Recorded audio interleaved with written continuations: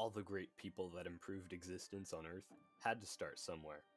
Thomas Edison, inventor of light, started out as a bread maker. Ben Frank, inventor of the kite, started out as a fridge. And Nikola Tesla, inventor of the Tesla Cybertruck, started out, paradoxically, as a Tesla Cybertruck. But what about me? I'm not a great person, and I didn't improve existence on Earth, and I started nowhere. But look where I am now. Basically nowhere.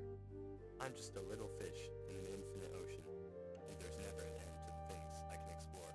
All that to say, well, I spent most of my time exploring options for my game.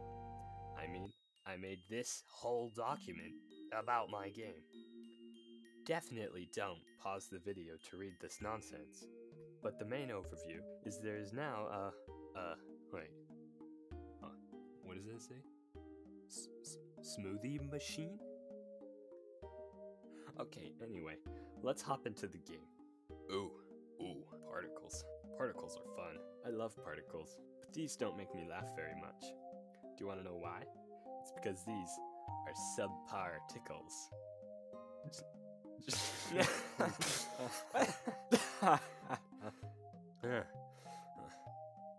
So anyway, you can tell I was working on a little tutorial spacecraft. It's sorta cute. And then I found this weird glitch. So, while I'm reproducing this, I'll explain why it happens. The astronaut is made of limbs that are all joined together in such a way that the physics only work properly if the distances between the limbs is 0. But, since I added a way to teleport back to where you started, if you are holding a physics object, the object will attempt to stay behind while you teleport to your target position, leading to some wacky behavior. Anyway, a player experiencing this unique phenomenon can simply release their iron grip on the wrench to become a solid shape again. But by this point, the physics have rejected you and will no longer be your friend. That's where the fridge comes in. Stuffing a player in my theoretical fridge could theoretically restart the astronaut's anatomy, leading to stable ragdolling once more. I know you're looking at this video and being all like, wow, he didn't actually make that much, did he? He just played his own game. And I suppose that is partially true. I mean, look at the title of my previous video. But I also did some other things. I went to 7-Eleven. There's this weird machine that blends your smoothie real time.